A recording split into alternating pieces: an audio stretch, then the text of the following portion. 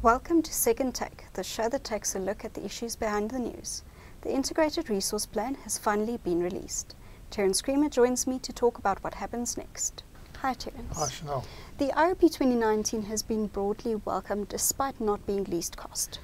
Yes, I think there's a relief out there that this plan is in place. Without it, there was no procurement taking place, and we know what's been happening in the electricity supply industry with load shedding having returned. Now, if we had been consistently procuring over the last few years, we haven't had a tender for new electricity since 2014, and we obviously had that very long delay in the building of the plants that were procured back in that year. And only last year did we start seeing shovels in the ground because Eskom refused to sign the power purchase agreements for 3 years.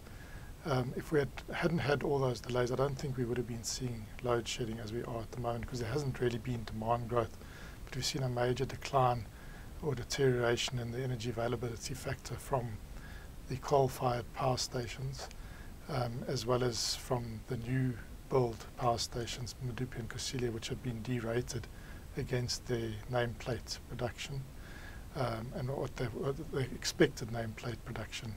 So we aren't getting the sort of energy out of the coal-fired power stations that we expected, so now we're in this very tight position again. So we need to get procurement going again, and the plan is therefore broadly welcomed. Yes, it's not least cost. I think the one estimate that has come out is it's up to 100 billion rand more than what a least cost plan would have been. Now we know least cost would have been a mix of solar photovoltaic, onshore wind, and flexible generation as represented by gas, but the plan includes an element of new coal, 1,500 megawatts of new coal. That is controversial. It's 500 megawatts up from where it would have been, and then it also includes the Inga project from the DRC. Again, that's a sort of a treaty. It's not least cost, but it's a treaty arrangement. South Africa agreeing to buy 2,500 megawatts of Inga power. Whether that materializes or not is also up for debate. And then we've also got the Eskom batteries, which deviates from the least cost. But on the whole, I think it is broadly welcomed, and there's now hopefully going to be new energy about getting electricity procured into the system so that we can get this load shedding threat behind us. The plan identifies a short-term gap that needs to be filled. Yes, I think that's another very welcome development, that we know that because we haven't been procuring, we know because of the derating of the Kusile and Medupi, as well as the lower energy availability factor, there is going to be a gap. That gap has been estimated in the IRP 2019 at between 2,000 and 3,000 megawatts that we are short, and that needs to be procured very urgently. Now, there's in the days when we had the Integrated Resource Plan 2010, we were also in a load shedding phase, and there was a feeling that we were going to recover from the global financial crisis, the global economic recession, which we actually did not.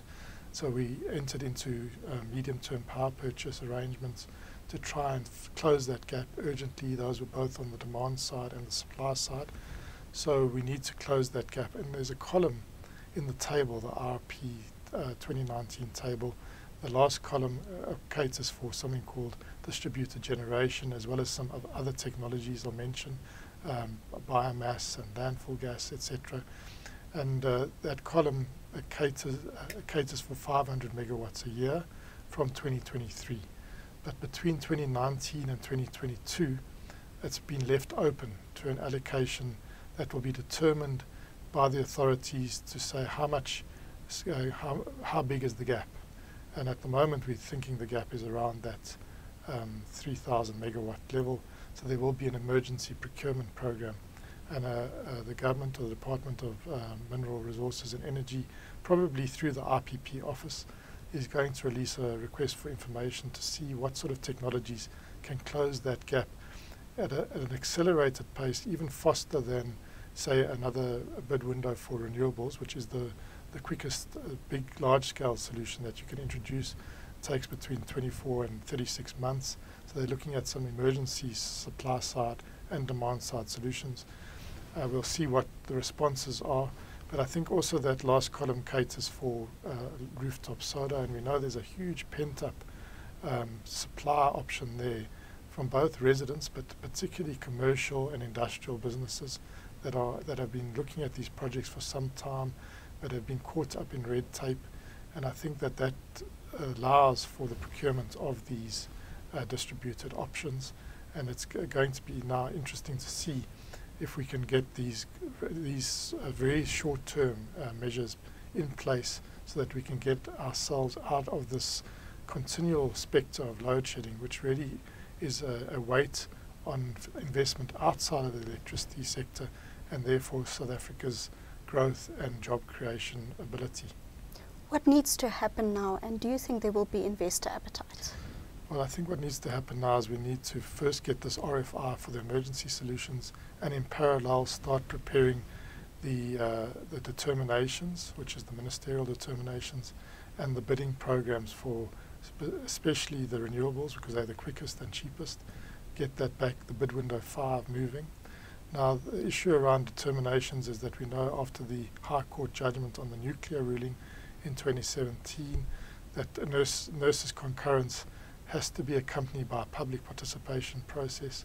Now, we're in an emergency situation, so we need to somehow fast track that, and I understand that there's some legal advice being sought around particularly the RFI and the procurement program that will arise from that, as how to get that nurse concurrence within that constraint of the public participation in the quickest possible time. I imagine similarly we'll want to get that bid window 5 for renewables going as quickly as possible. Again, the concurrence will be needed urgently so that these procurement programs can go ahead. So I think those are important, as well as I think the IPP office has promised stakeholder engagement before it releases the bid window 5 documentation, as well as I think the next big ticket item would be the gas to power program.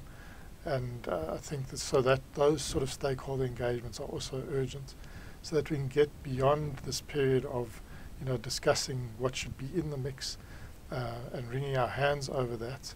We now have a document. It's not perfect, but it creates a framework for procurement. We know that we've got this immediate gap of about 3,000 megawatts. We know that there's going to be massive decommissioning of the coal fleet, accelerated decommissioning of the coal fleet between 2019 and 2030. So that's going to create a gap, even if there's no new demand. So we have to get ourselves into a steady state of procuring, this 1,000 or 2,000 megawatts a year in whatever technology it might be, and start doing that as soon as possible, so that we can get out of this overhang of load shedding or power cuts, overhanging the investment climate and lowering investment confidence, so that we can get into a period where this is not a constraint to other investment in mining and industry and business generally, and South Africa can start growing again. Thank you. That's the Second Take Show for this week. Thank you for watching, and join us again next time for more news analysis. Also, don't forget to listen to the audio version of our Engineering News Daily email newsletter.